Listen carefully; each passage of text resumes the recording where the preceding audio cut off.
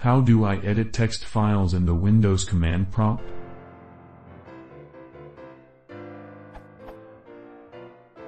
On Unix I just use vi, but I don't know what the command is on Windows. I am actually trying to edit files over SSH with Windows Server 2008.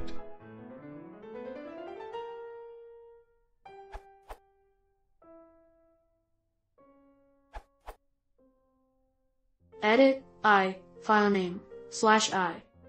I won't vouch for its functionality and outdated GUI, but it is installed by default, even on Windows 7.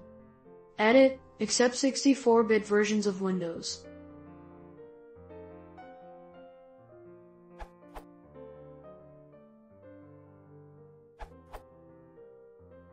The simplest solution on all versions of Windows is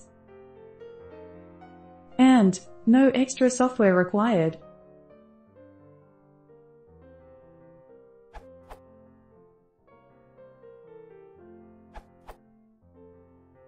From a Windows command prompt, enter copycon followed by the target file name. Copycon C:\var. Then enter the text you want to put in the file. End and save the file by pressing Ctrl+Z, then enter, or F6 then enter.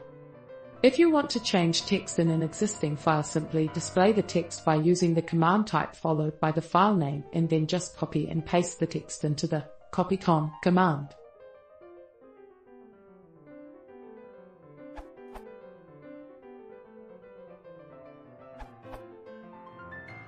If you have Git installed for Windows, then most likely Nano and Vim are both available at. To run from a command prompt, cmd x.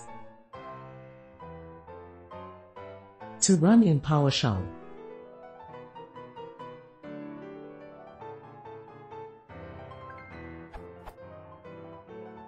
They both work great even over SSH.